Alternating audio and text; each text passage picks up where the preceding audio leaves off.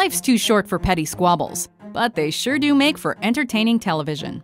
Gotta say, I don't like the way you're looking at me right now. Welcome to WatchMojo.com, and today we're counting down our picks for the top 10 TV feuds. It wasn't Stone Cold Steve Austin that screwed Vince McMahon, but it was Vince McMahon that screwed Vince McMahon. For this list, we're taking a look at states of conflict between two small-screen characters that can't stand each other or flat out hate each other.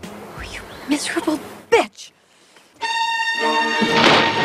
Whether these feuds are played for laughs or drama, it's a mess when these people are in the same room together. You can't play on my feelings. I don't have any. We've excluded animated feuds because they've already been represented on our list of the top 10 cartoon rivalries. My entire family is very touched and... Number 10, Phil Dunphy versus Gil Thorpe, Modern Family. Prepare to feel the agony of done feet. Bump names! This feud follows a classic sitcom trope with Phil Dunphy being the bumbling nice guy and Gil Thorpe being his slick, conceited nemesis.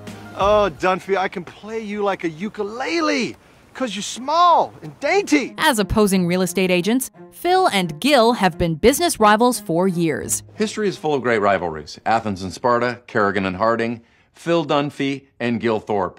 In this scenario, he's the Tanya, I'm the Nancy. Their competition gets personal, however, when Gil crosses paths with a member of Phil's family. What do you want, Gil? I just want to make sure it's okay that your wife calls me boss. Goodbye. Oh, hold on. I'm just messing with you. Although I do think your wife's going to enjoy being under me. Their opposition might sound familiar, but you can always count on Modern Family to put a fresh spin on an old concept, with inspired twists, witty dialogue, and great chemistry between some perfectly cast comedic actors. If you pass up on this, you're going to regret it. I don't know the meaning of the word regret. Here we go. French toast, double bacon, egg whites, dry toast. Damn it. Number 9, Francis J. Frank Underwood versus Raymond Tusk, House of Cards. Mr. Vice President, normally I would ignore your call, but I am in a good mood today. Not even you could ruin it. While Frank Underwood is one of the craftiest anti-heroes ever to grace the small screen, House of Cards would get really boring if he were the only snake in the White House's garden. The president is like a lone tree in an empty field. He leans whichever way the wind is blowing, and right now Raymond Tusk blows far too strong from the west. Frank finds a worthy adversary in Raymond Tusk, a billionaire with a strong grip on President Garrett Walker. Wonderful. Come on in. If Frank is going to move up the ladder, he'll have to knock Tusk down a peg. I don't blame you for being two-faced, Raymond. It's good politics, as long as you don't get caught at it. Now, Frank, if you think that It's okay, Raymond. Jesus forgives you. Frank and Raymond's tug-of-war over the president is practically Shakespearean, both men equally cunning in their pursuits of power. You cannot bully your way back to the table, Raymond, just as you cannot buy the keys to Congress. Best of luck keeping your majority in the House. I know how much it means to you. Number 8, Dexter Morgan versus James Dokes, Dexter. Where the hell you been? Crime scene? Surrounded by mostly oblivious co-workers, the only person who sees there's something darker behind Dexter Morgan's mild-mannered exterior is Sergeant James Dokes. You give me the f***ing creeps, you know that, Dexter? Yeah, I know. Sorry about that. Although we should root for the cop to catch the serial killer, the audience oddly sympathizes with both men. Practice, practice, practice. Lane's open till midnight. You want to join me?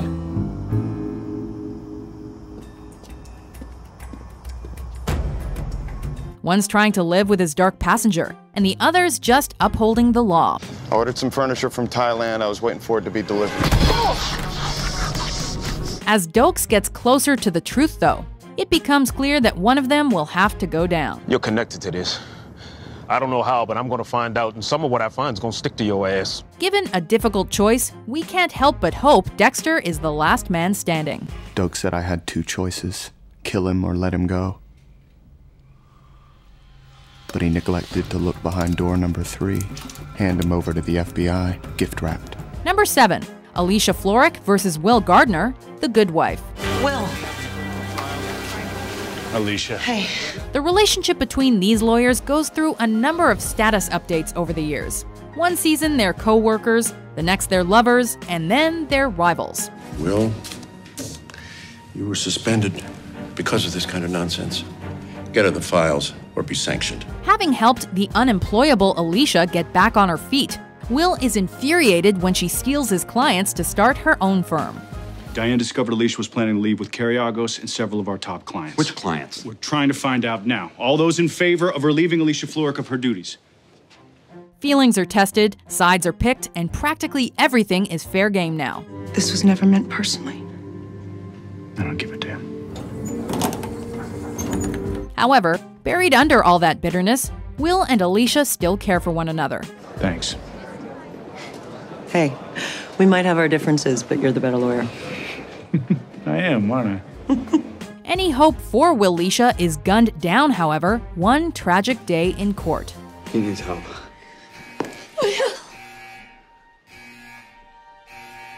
Paramedics! Number 6, Sheldon Cooper versus Barry Kripke, The Big Bang Theory. We accept your challenge. Name a time and place. Tomorrow, 3 o'clock, the Kinetics Web. Make it so. You'd expect somebody as nerdy as Sheldon Cooper to get regularly picked on. What would you say to the idea of you and I becoming friends? I would say, I have no interest in becoming your friend. You wouldn't expect a fellow nerd with a speech impediment to be the source of that criticism. Thank you, Kripke, for depriving me of the opportunity to share my news with my friends. My pleasure. Barry Kripke doesn't let his disability stand in the way of him being consistently cocky, especially when around Sheldon. Well, if you have any delusions about entering against my robot, the Kripke Crippler, in the Southern California Robot Fighting League Round Robin Invitational, aka the SCRFLRRI, his name is gonna be Scrap Metal. Although both are highly intelligent, Kripke is definitely more quick-witted than Sheldon when it comes to put-downs and pranks. I myself led an expedition to the Arctic Circle in search of said particles. Kripke, I found the nozzle. I'm going to kill you. Whether they're in competition or forced to work together, the two are bound to make a big bang. Right here we have a micro-controlled plasma.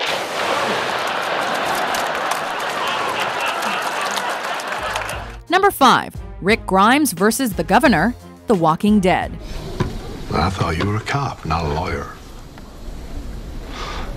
Either way, I don't pretend to be a governor. If The Walking Dead has taught us anything, it's that you should never trust anybody during a Walker apocalypse. His servants are the false apostles of righteousness. They don't deserve this. They don't deserve paradise.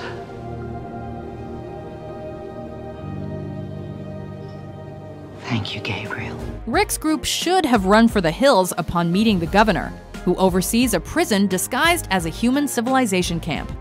Although he looks like a charmer at first, this sadistic tyrant has skeletons and zombies in his closet, literally. And now you're gonna die.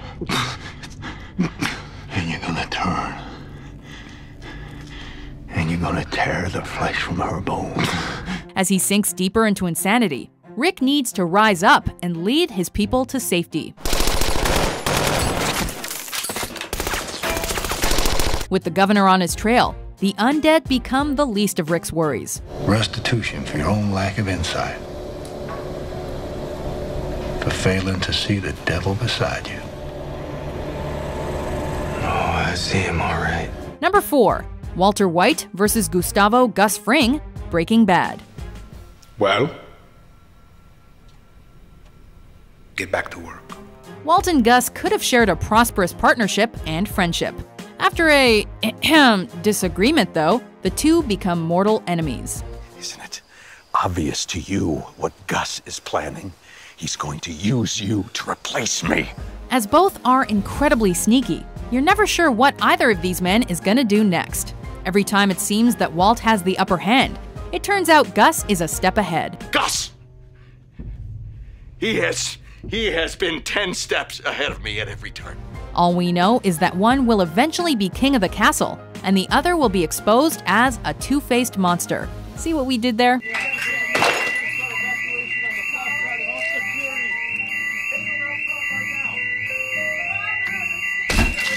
Their rivalry made season 4 of Breaking Bad nothing short of exhilarating. Damn right. Gus had to go. Number 3, Drew Allison Carey versus Mimi Bobek, The Drew Carey Show. Oh, Drew. Oh, Mimi. I thought I felt death nearby. Although Mimi wasn't originally intended to be a major part of The Drew Carey Show, she quickly became the title character's main antagonist. You're in really big trouble, you know that? I didn't come in here to be insulted by some crew-cut jerk who thinks this job is his own personal beauty contest. You're a pig! Mimi is constantly poking her nose into Drew's business, playing pranks on him, and taking shots at his weight, despite the fact that she's no stick-thin model herself. You know, separately we're nothing. But together, we're 800 pounds of trouble. All right, I'm in for 120. Loud, obnoxious, and wearing way too much makeup, Mimi is the last person you'd want to be office rivals with. No, there's no need to apologize. Hello, Miss Bobek. Oh, what is that? Some old maid joke? Screw you, go to hell! She is a hilarious comedic foil for Drew nevertheless, showing little restraint in her venture to make him miserable. What are you bothering me for? Can't you get laid here either? Number 2, Jerry Seinfeld versus Newman, Seinfeld. Hello, Jerry. Hello, Newman. The way Jerry greets Newman every time he walks into his apartment sums up all the animosity these neighbors share for one another. There's no need to get excited. Can't we discuss this like gentlemen? No, we can't. My skin is crawling just being inside your little rat. It's never been revealed how the two grew to despise each other so much. All we need to know is that nothing brings the slimy Newman more joy than causing trouble for Jerry. Toodaloo. Nice seeing you again, Margaret. Bye, Jerry. Have fun.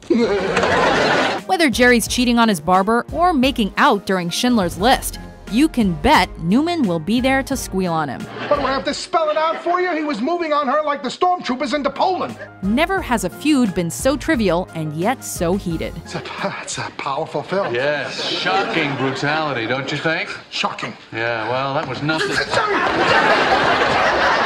Before we go head-to-head with our top pick, here are some honorable mentions. If there's one thing I learned from you, Jack, it's keep your friends close.